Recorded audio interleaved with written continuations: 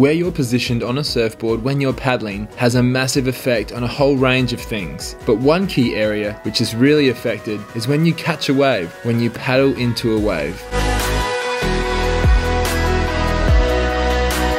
Your position will either set you up for success or set you up for disaster. So the number one most common beginner mistake that I see, and even it can affect some intermediate level surfers, is the paddling position, where you are on your surfboard. If you're too far forward, too far to the left, too far to the right, or too far back, you're going to have a whole range of issues. So in today's video, I'm going to address how you can fix this.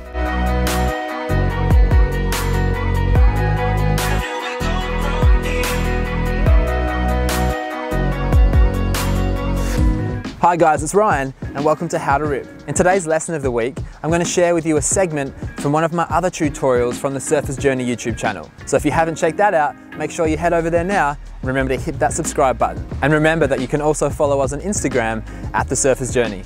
But let's get into today's video.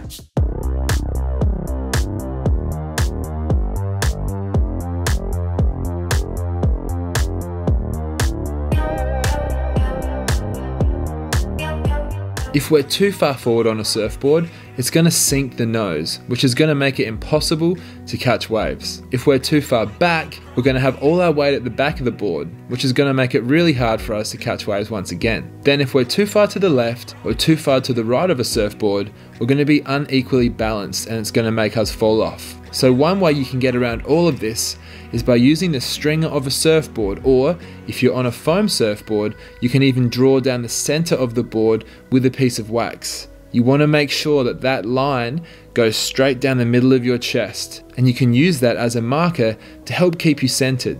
Now, in regards to how far forward or how far back you should be on a board, it's really hard for me to say because every surfboard is different. So the only way to actually learn this is from time in the water. Like so many things with surfing, it is more time in the water, which is going to help you develop more experience, which is going to help you work out where that perfect spot is. And once you get this mastered, we can focus on the fun stuff.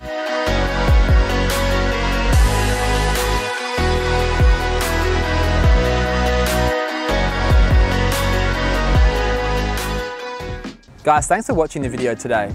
Remember, you can watch the full video over at the Surfer's Journey YouTube channel. Thanks for watching. I'll catch you in the water. The Surfer's Journey now has a range of apparel available, from beanies to t-shirts to hats and coffee cups. For more information on how you can place your order, email thesurfersjourney@gmail.com. Be sure to visit the Surfer's Journey and check out some of our other videos, surfing tutorials from point of view, from the air and from the beach, and detailed, honest board reviews. You can also follow us on Instagram where we post hints and tips.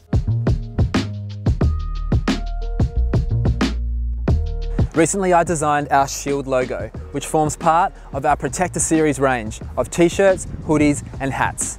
All the profits raised from the sales of these items will be donated to the SAS Resources Fund and the Commando Welfare Trust. These organisations support veterans and their families from the Special Forces units here in Australia. These people have sacrificed greatly for the greater good of our community, and this is my way of trying to give back and say thank you. So the purpose of this is to help raise up our community of like-minded individuals who love to surf and also want to strive to serve the community in the best way they can.